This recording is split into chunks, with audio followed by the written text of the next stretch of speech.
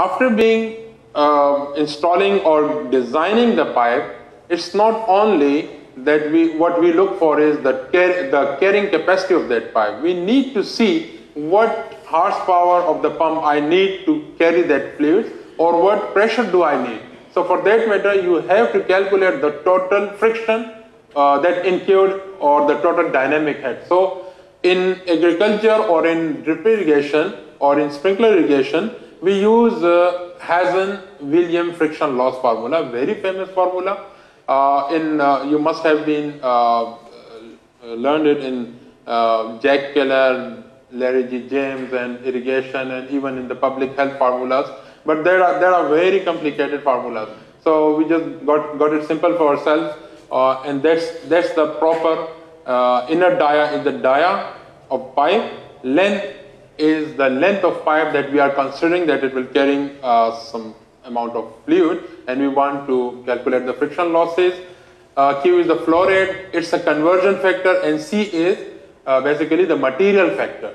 We will have data for the material factor from the tables which are being provided in next slides. So if you are using this conversion factor, Q with LPH, length in meter, inner dia in millimeter, you will get the friction losses in meters.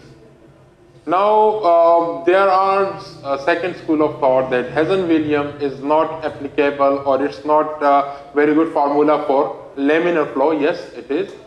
Basically, Hazzen-Williams is very good for the fully turbulent flow. But in Pakistan and in irrigation system, the entire industry is using Hazzen-Williams. So that's why I've just mentioned it. Here I just mentioned the Hazzen-Williams formula. By the way, for drip lateral, you have to, you must know that in drip laterals, normally the flow remains laminar. So in that case, you have to use the Darcy-Weisbach equation. But overall in the industry, nobody cares about the Darcy. Everyone is fan of Hazzen-Williams. Might be the reason that it's very simple to use. In Darcy-Weisbach, you have to go for the Modi diagrams and Renault number and all that. So might be due to simplicity in the use of Hazzen-Williams, everyone, even in the industry of, in the entire industry of irrigation system in Pakistan, even the consultant, the government department, the supply services companies prefer Hazzen-Williams.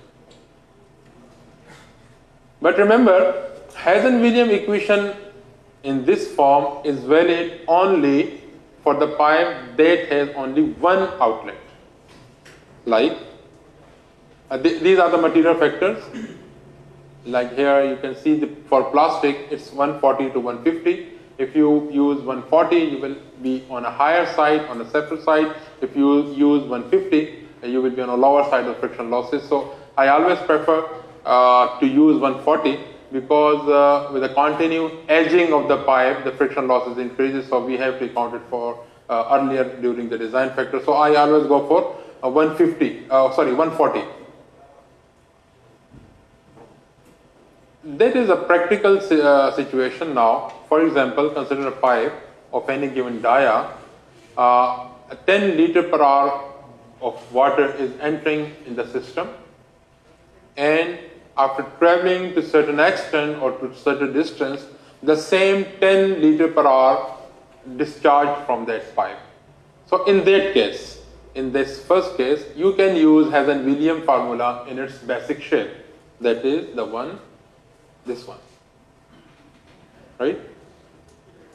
But what if 10 liter of water is entering the pipe, but while leaving the pipe on the final point, you have only 2 liter per hour.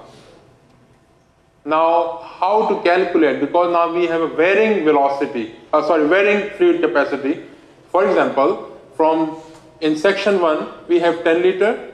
In section 2, as 2 liter already being drained from the pipe, so we have 8 liter, 6 liter, 4 liter, and 2 liter. So now we have two methods to calculate. Number one, to use Hazzen-Williams in its basic form for section 1, keeping the length of section 1 and flow as 10 liter per hour. Then calculating again for section 2 with 8 liter per hour and length of section 2.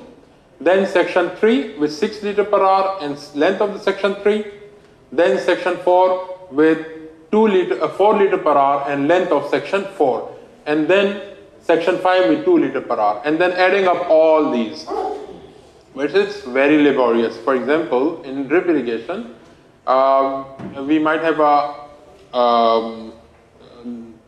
the submain length might be around 100 meter, or even it can be around 200 meter, and we are taking the outlets from this submain at 6 meter. Now it's become very laborious to calculate for the around 33 or 34 outlet different sections. So we have a solution to it as well.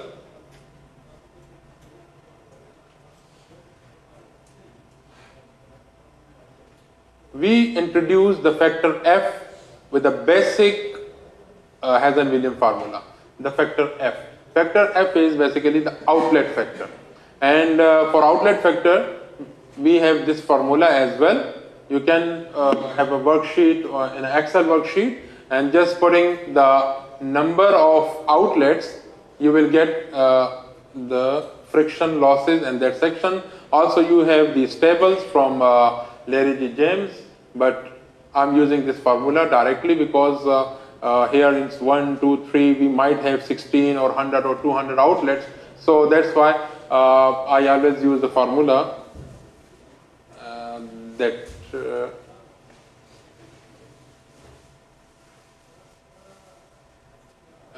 I'm just skip. I'm forgot to mention the F formula, but it's very clearly mentioned in Larry G. James that we have a F formula. You can put in that formula the number of outlets, and you will get the F factor, and then calculate the Hazzen-Williams for the entire pipe, like in this section. For example, this entire pipe length is 100 meter. So you have to calculate Hazzen-Williams with the Hazzen-Williams formula for a length of 100 meters and flow of 10 liter per hour for the considering that the entire flow entering the pipe will be available at the exit. That's an exemption.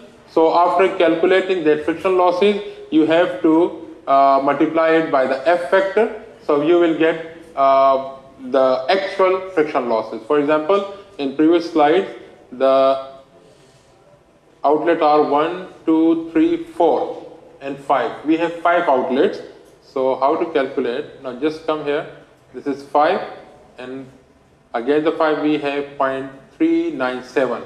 So if we calculate the friction losses with the Hazzen-Williams formula and it come around 10 meter, then after multiplying with the 0.397 we will get 3.97 meters. So that will be the actual friction losses in that pipe.